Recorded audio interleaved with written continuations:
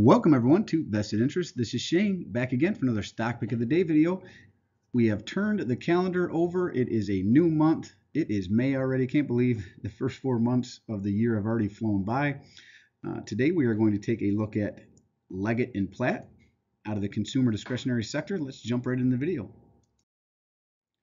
Now, this is my investing criteria. Go ahead and pause this and take a look at it at your leisure, right? You want to understand the business, growing free cash flow over the last 5 years expected into the future, growing dividend payout ratio of 75% or less. Check the valuation based on dividend yield theory. You can check that out. Buy below current cost basis or within 15% of the 52-week low. If it's in my position already, or what position I already hold, I'm looking for it under my cost basis. If it is one that I'm looking to add for the first time, I want it within 15% of the 52-week low or lower. Return on invested capital, return on equity of 10% or higher, or in line with its industry average.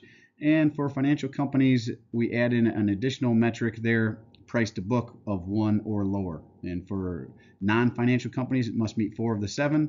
For financial companies, it must meet 5 of the 8. Like I said, if you want to pause it here and go through this a little more, you can. Now back to Leggett & Platt. If you want to know more about them, check them out.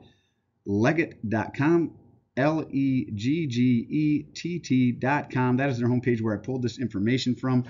And they started way back in the 1800s, 1883 to be more specific. American inventor J.P. Leggett develops the idea for a spiral steel coil bed spring and partners with blacksmith and future brother-in-law C.B. Platt to form Leggett & Platt, right? And then more recently, as of 2020, they are in bedding components, still making springs for beds, right? Automotive seat support and lumbar systems, specialty bedding foams and private label finished mattresses, components for home furniture and work furniture, flooring underlayment, adjustable beds, bedding industry machinery. So they've obviously branched out a little bit. They are out of the consumer discretionary sector. These sectors typically take a hit in recessionary times, right? I don't think a lot of people are going to be lining up to be buying new cars and new beds if they are in financial uncertainty, right? So again, Leggett.com, check them out if you want to know more about them. That is their homepage. Now, the reason we're taking a look at them down, Leggett & Platt, ticker LEG, out of the consumer discretionary sector, down 2.94%, almost a 3% drop on the day. Closed out the day at $31.36. 52-week range as low as $30.05, as high as $41.94. So right up against their 52-week low here. Looks like a steady sell-off throughout the day, right? Average volume 890,000. Today's was 933, right? A lot of selling there. Market cap of $4.173 billion. So they are a very small cap company. Beta of 1.32. So they are more volatile than the overall market here. Price to earnings PE ratio is $13.81. Earnings per share EPS is sitting at $2.27. Next earnings date coming up actually was today. So that is probably why they were down. You might want to look at that earnings report, see what's going on there. Did they miss? Did they beat? I'm assuming they missed. But I've seen companies lately that even whenever they hit or do really well, they drop regardless. So you'd want to check that out. Forward dividend, $1.76 paid out on the year. Divide by 4. They are a quarterly payer. We will see that here in a minute. Very, very high dividend yield right now, 5.45%. Ex-dividend date was March 14th. Their payout date was April 14th. So if you bought them now, since they've already paid out, you would be in line for the next dividend payout. And a 1-year target estimate, at least according to Yahoo Finance, they see a new 52-week low, $30, right? So potential more downside to come, at least according to Yahoo Finance, where I pulled this information from. I am not affiliated, just one of the sites I like to go to for information, right? And then I always recommend getting in and looking at more than just the surface level. You want to get into the statistics, get into the financials. So out of the statistics tab, one of the things I like to look at to see if a company is potentially undervalued, look at their dividend yield theory, right? Or look according to dividend yield theory and look at their 5-year dividend average, which in this one is 4.05. What you want to do is look at compare that to the current dividend, or what they call the forward dividend here, 5.45. So if it is higher, which it is right now, then that speaks to some potential undervaluation.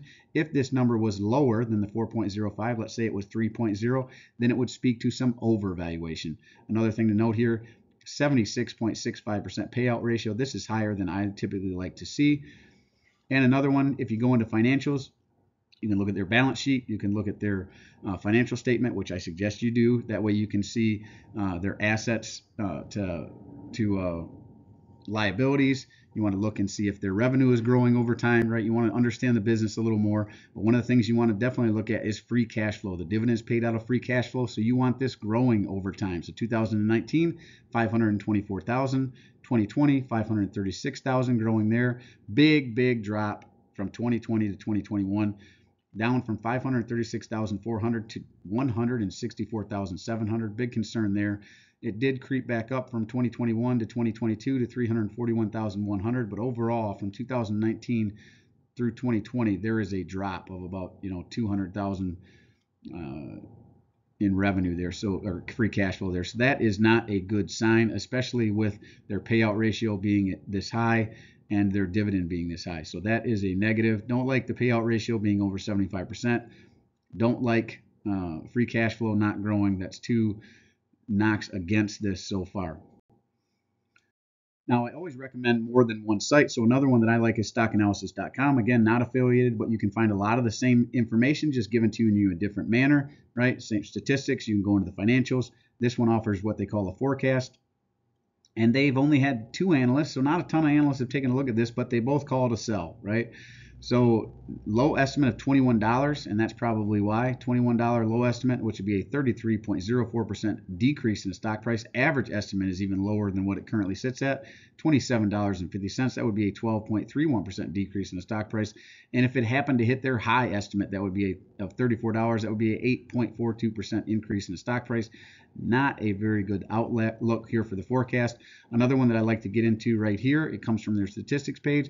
Return on equity, return on invested capital. They do have return on equity sitting at 19.10% and return on invested capital sitting at 12.3%. So this does meet my metric as 10% or above, but the rest of the metrics are not looking too great. And then lastly, I am long Leggett Platt, right? I have 195.086 shares. My cost basis is $37.95. This has basically done nothing but go down since I bought it. Currently sits at $31.37, so I'm down 17.51%, down $1,283.72. I have been waiting for this one to come back up to potentially trim it out of the position.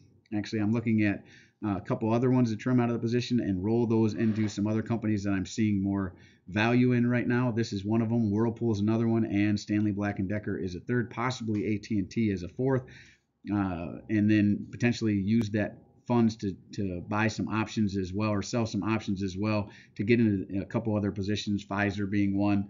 Williams-Sonoma is another one that I really like out of the discretionary sector, that a little bit better than Leggett & Platt, at least right now. But big drop, trying to wait for it to come back a little bit. I may use this as a tax loss harvest, a way to decrease any potential gains on the other positions, or gains overall in dividends this year, but we will see. But this is definitely on the chopping block for me anyway right now. But back to it. Again, payout ratio, we saw above 76%, so that's not a negative. Does have dividend growth, 4.76% growth year over year.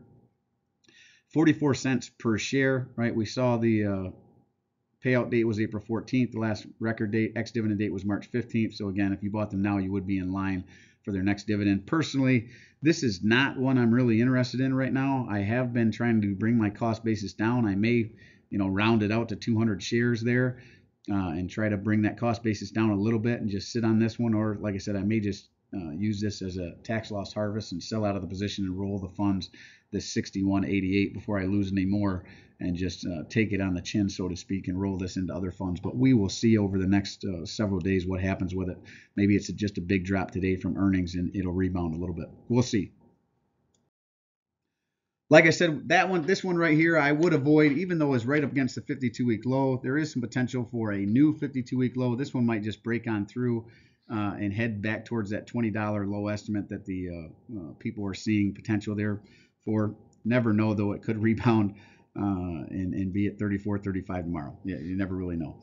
But as always, appreciate you stopping by. If you haven't done so already, don't forget to show me some love. Hit that thumbs up, ring the notification bell. Most importantly, hit that subscribe button. Join me on this journey to financial freedom. Join the vested interest community, trying to grow a community of like-minded dividend growth investors here so we can share our experiences, share stocks we're watching, we might see value in. Drop a comment down below. Let me know what you think of Leggett and Platt. Let me know if there are other stocks that you prefer right now in the consumer discretionary space. I am, like I said, looking to replace it. Williams and Sonoma is one that I am looking at in that space right now. Really like the metrics. I actually think it had a bit of a pullback today as well, so I might be looking at that in the future. And with that said, this is Shane signing off, wishing peace and prosperity to you and yours. And remember, financial security comes to those who take a vested interest. Hey, thanks for stopping by, and we'll see you in the next one. I'm not a financial advisor. Nothing in this presentation should be considered financial advice. I'm only sharing my opinion and investing journey for educational and entertainment purposes. Investing involves risk and handles money. You should never invest any amount not comfortable losing. Always do your own research. Invest based on your situation, circumstances, and such criteria, or seek the advice and counsel of a certified financial advisor.